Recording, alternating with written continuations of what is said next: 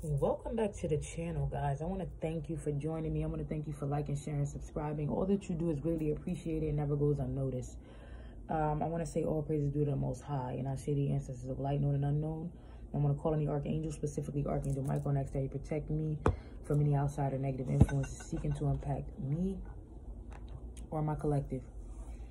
With that being said, I want to talk to you guys about alchemy. I want to talk to you guys about spiritual protection and why you may feel as though you're still being attacked. The importance of spiritual protection. There's a lot of us, especially if you're tuning into this video, who have been getting spiritually attacked for probably a very long time, probably longer than you even have been aware of. And a lot of us are always asking, like, you know, we want to know when is this going to stop? Some of us are even waiting for these people to die or go to jail. And what we need to understand is, I don't know about y'all, but I'm waiting for the Most High to make a table for me in the presence of my enemies. He's already done it. He's doing it, and he's going to do it, and he's going to continue to do it. So, you know, we ain't got to wish for these enemies to die. We don't have to wish for these enemies to go to jail. We don't have to wish anything. We just have to be us. We don't even want to project that type of negative energy out. I listen to some other channels out there, and they speak of basically the reason why this person is still able to do what they're doing is because the collective still has a soft spot for them, and this, that, and the third. Well, I think different than them. I think that you never allow anyone to change you. Continue to be love. Continue to walk in love. Continue to give love. That's a high vibrational thing. That very reason is why God has always been protecting you and why God will continue to protect you. The fact that you give love. The fact that no matter what this karmic has done to you, no matter what these people have done to you, you still love them. You still give love. Now, don't feel weak for that. Feel powerful. Because how many people you know can be done wrong, backstabbed by multiple people for no reason, and still love these people, still try to make amends with these people, still wish good for these people, still drop a prayer to the Most High for these people. How many people you know? You're special. That's what you need to understand. You're a different breed. You're not like others. Don't let nobody talk you into hating nobody or sending negative energy into nobody. We have to learn to cultivate a life. What people need to understand that we get too wrapped up in the black magic. Oh, black magic, they're taking our hair, they're doing this, they're doing that. What I'm hearing is there's always going to be somebody doing black magic on you, collective, because you're so divine. So there's always going to be someone that hates you. There's always going to be someone that wants to see you fall. There's always going to be someone that dislikes you, who preys on your downfall. This is all black magic. It's been happening all your life. This is why you're being led to cultivate a certain lifestyle, so that these things don't bring you down to your knees like they used to. They don't affect you like they used to. You cultivating a high frequency lifestyle. What does that mean? What does that do for the collective? You cultivating a high frequency lifestyle. It means that those things that the shots that people used to take at you, and they used to hit you, they'll miss every time. Or even if it does hit you, it'll just fall. It'll never penetrate. When you're waking up, you're meditating, you're deep breathing, you're exercising. Even if you're just stretching, you're getting the body going. You're brushing your teeth, you're getting your skin ready. Then you're going off to the gym for some of you. For some of you, if you could just take a walk, even if you have to go to work, trying to walk to get there. They walk to get on the train, or walk, you know, just doing more walking than you usually do. Stretching when you can. Watching those dark thoughts that try to creep up. This is a big thing that I had to learn, that you guys need to learn. You control your thoughts. They do not control you. 444, and as long as you continue to think that thoughts are just things that pop up in your head and you have no control over them, you will continue to be a victim of your reality.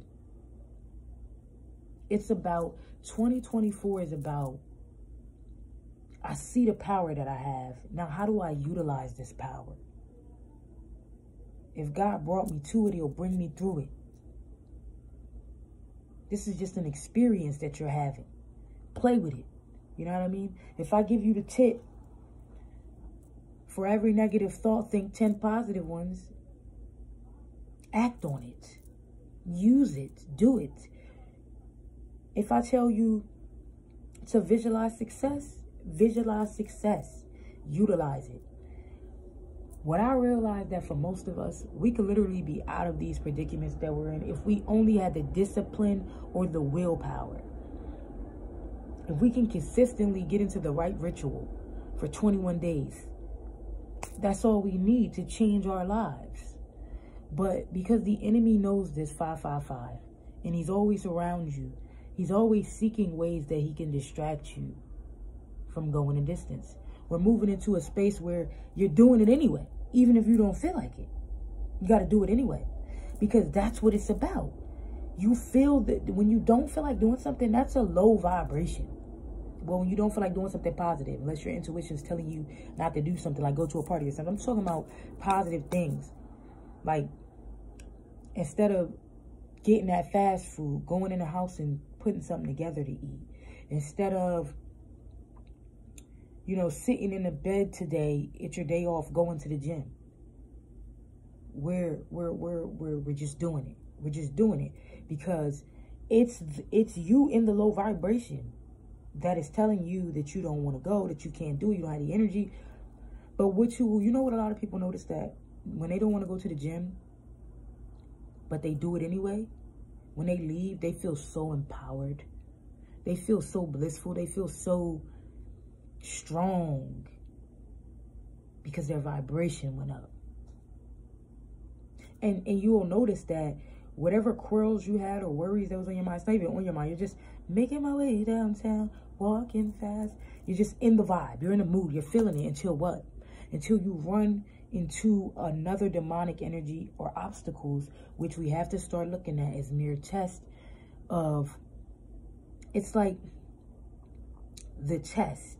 Here it is. God puts it in front of you. Let's just say the test is you go into Wendy's and there's somebody trying to cut you and they're getting smart and they're doing this, da-da-da-da.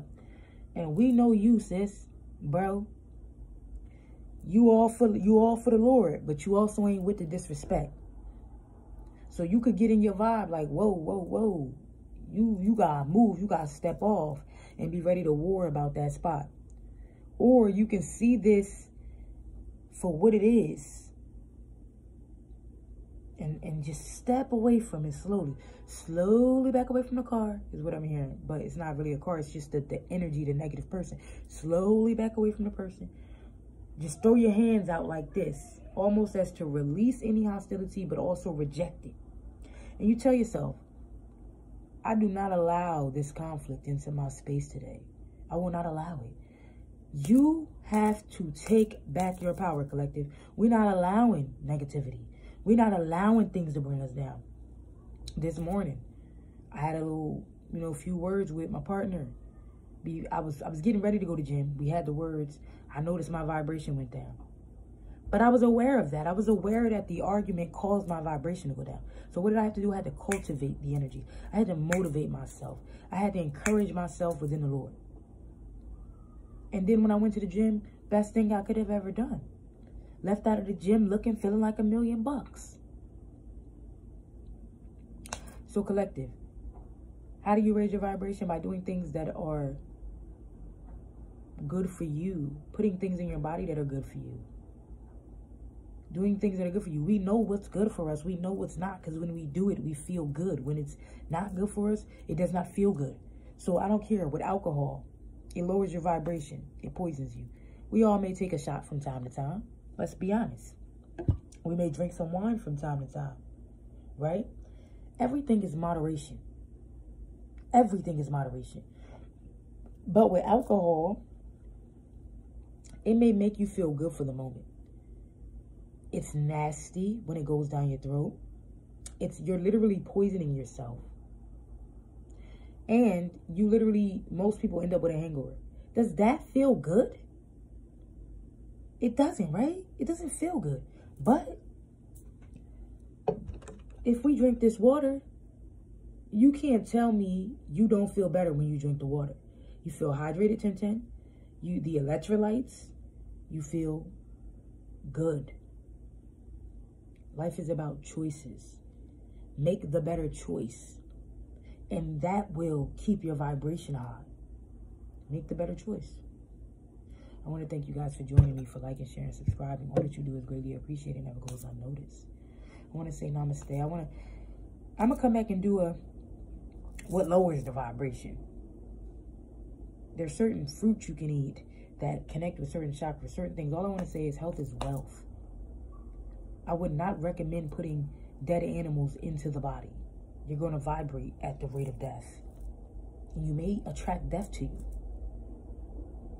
So I just want to thank you guys for being here. Like and share and subscribing. It's always real. I love you guys. Peace. Namaste.